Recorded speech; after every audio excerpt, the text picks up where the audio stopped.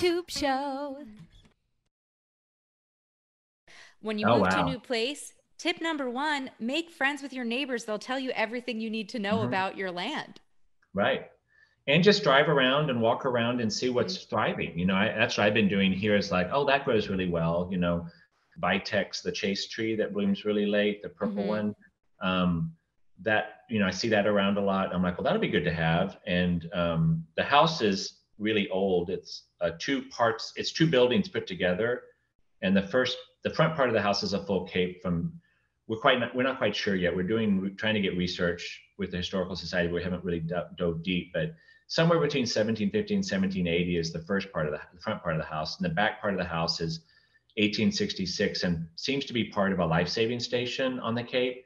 And they Wow. both were moved here in the 1930s, is what we're told, by someone, and we're not sure who, and we're trying to figure all that out. But whoever did it did plant some stuff that is still here that is, I feel very lucky to have. And it was really great to move here in the kind of dead of late winter and watch the spring emerge because I didn't know what would pop up. I knew I had lilacs, but I didn't know how well they'd bloom, and I knew they were overgrown. And I love that the person who put the house here put lilacs at each corner. So that feels important to keep, that intention that that person wanted to ground the house with lilacs. I approve of that. So Mhm. I just tried to rejuvenate them this year. They were all kind of, overgrown. So I tried to cut half of them back so I can get them a bit rejuvenated and then still keep some flowers for next year. And they put a privet hedge, kind of a room with a privet hedge, but that's all kind of overgrown. So we're trying to rejuvenate that by cutting it back and letting it grow back more thickly.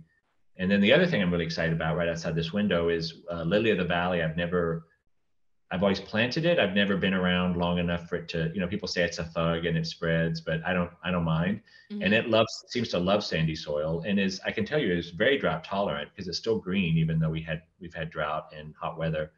And so having that much lily of the valley is really nice too. Oh So my God, so yeah, fragrant.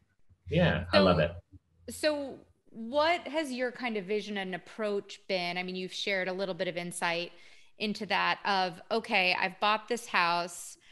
There's history here in the garden, in the house. I want to honor it.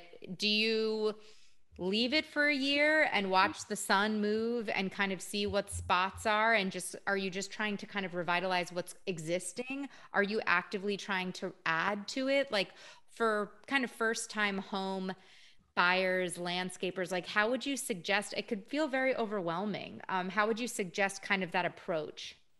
It depends on what kind of person you are. I'm impatient, but I'm also not a person who wants it to be perfect immediately. Mm-hmm. I'm impatient in the sense that I want to get gardening as soon as possible, and that's what I did. But this whole time, because of COVID, I've never known when I was leaving this place. So I arrived here in March, and then the original return to work date was kind of vague. Then it was June. Then it got moved to September, and then Delta announced moved to October. So it's just been this moving target of when I'll be here and when I won't be here. Mm-hmm. So when I got here, there's not a lot to preserve other than I'd say the four lilacs. We're keeping the privet hedge, even though maybe it doesn't work because it's under a big tree. So we're trying to figure Mm-hmm. out if the shade is going to let it be successful.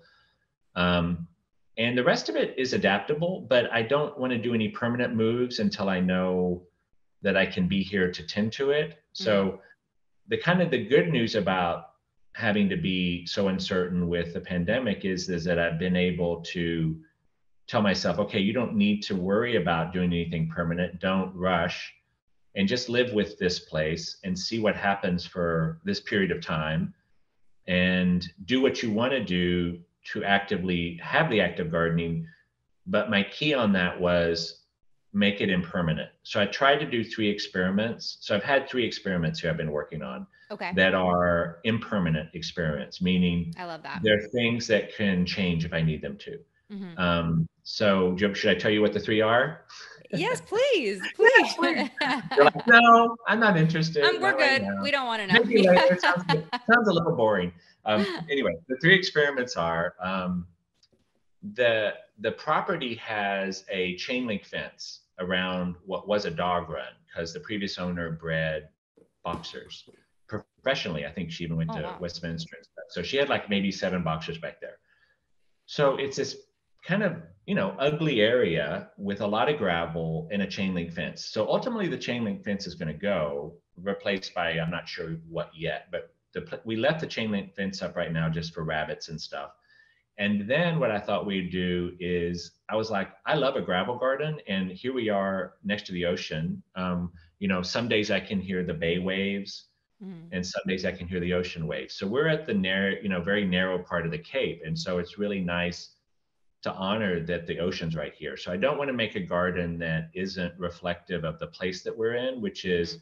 sandy, maritime, um, needs to put up with nor'easters, but still has warmth in the summer, has cold, wet springs and long, warm falls.